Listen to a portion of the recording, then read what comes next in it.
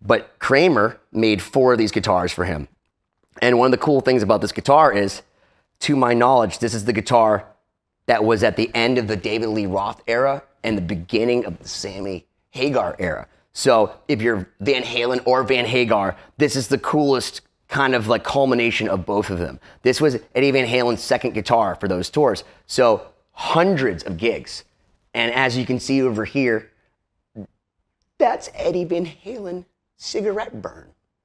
Normally I'd say don't put your cigarettes in your guitar. Unless you're Eddie Van Halen.